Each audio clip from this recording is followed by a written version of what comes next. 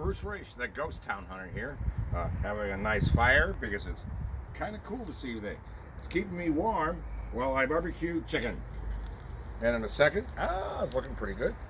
The second, I'm also going to put some hot dogs on there, and we kind of use those as an appetizer before we get the big meal. So, like I said, back from the Ozarks, but just had that feeling for the outdoors. So tonight I'm queuing, and besides, it was cool. So you all take care in the meantime. Bruce Raisch, the Ghost Town Hunter, out.